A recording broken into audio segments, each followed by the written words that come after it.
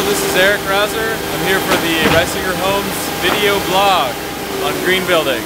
So right behind me, the guys are loading up the shredder. We're going to take a look at what they're doing.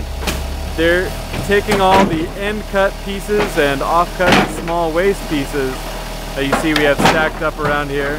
I have a stack of the off-cuts there. They're putting them into this shredder. So all the little pieces get put in there and they get ground up into mulch that we can use on the site. There's a high-powered magnet inside that will take out any nails or any other pieces of metal that might either hurt the machine or hurt a person. And what ends up coming out is just mulch that can be used on a site, in your garden, or as fill. It all gets thrown into the truck back there. You can already see there's a big pile of it. It comes out this conveyor belt. So we'll get these guys to start this machine up and see how this works. All right, still loading in some. You want to get it going? All right, so it closes up. There it goes.